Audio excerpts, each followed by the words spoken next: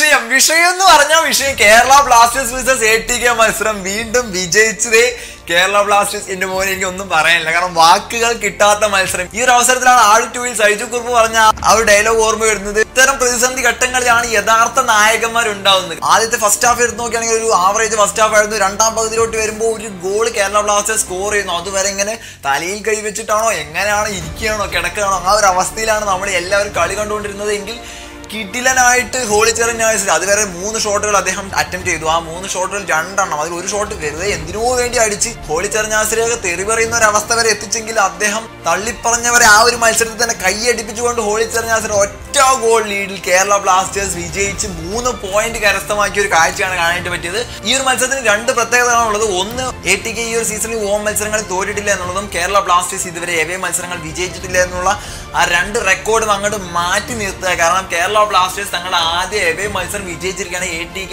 1 ഗോളിന് പരാജയപ്പെടുത്തിക്കൊണ്ട് രാജകീയമായിട്ട് അവരുടെ ചൈത്രയാത്ര തുടർന്നുകൊണ്ടിരിക്കുകയാണ്.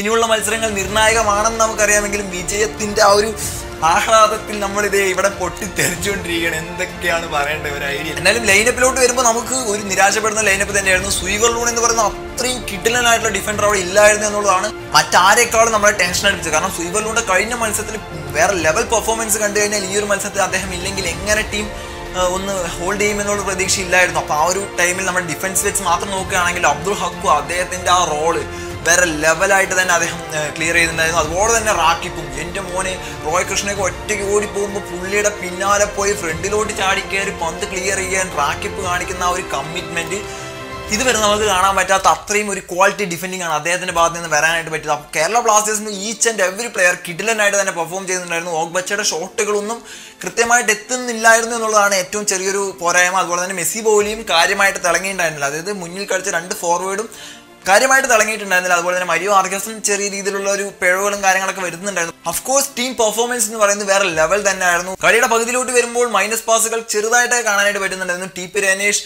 ആദ്യം കുറച്ചൊക്കെ അഡ്വാൻസ് ചെയ്ത് വന്ന് കുറച്ച് ഡേഞ്ചറസ് സിറ്റുവേഷൻസ് ഒക്കെ ക്രിയേറ്റും ചെയ്യുന്നുണ്ടായിരുന്നു. എന്തായാലും റോയ് കൃഷ്ണയുടെ ഒരു അടി TP രനേഷ് വേറെ ലെവലായിട്ട് തന്നെ സേവ് ചെയ്തു. അത് കണ്ടപ്പോൾ മോനെ TP രനേഷ് is the best goal keeper എന്ന് ഈ ഒരു അവസരത്തിൽ തീർച്ചയായിട്ടും പറയേണ്ട ഒരു അവസ്ഥയാണ് വന്നിട്ടുള്ളത്. അതുപോലെ തന്നെ റോബറോയുടെ കിടിലൻ ഡിഫെൻഡിങ് തന്നെയായിരുന്നു. അവസാന നിമിഷങ്ങളിൽ അനാവശ്യമായിട്ട് ഒരുപാട് യെല്ലോ കാർഡുകൾ വാങ്ങിയിട്ടുണ്ടായിരുന്നു.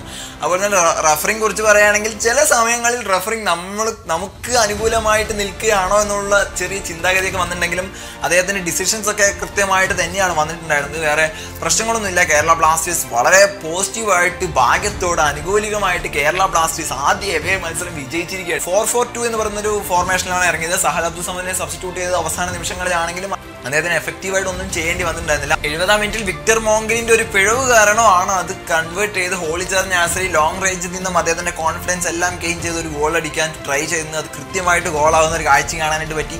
അത് തന്നെ കേരള ബ്ലാസ്റ്റേഴ്സിനെ വൻ പോസിറ്റിവിറ്റിയിലേക്ക് കൊണ്ടുവരികയും ആ ഒരു ഗോളിന് ശേഷം നല്ല രീതിയിൽ എനർജറ്റിക് ആയിട്ട് മുന്നേറാനും ഒക്കെ സാധിച്ചു. എന്തായാലും കേരള ബ്ലാസ്റ്റേഴ്സ് ഈ ഒരു മത്സരത്തിൽ വിജയിച്ചുകൊണ്ട് തങ്ങളുടെ ജൈത്രയാത്ര വീണ്ടും കണ്ടിന്യൂ ചെയ്തുകൊണ്ടിരിക്കുകയാണ്.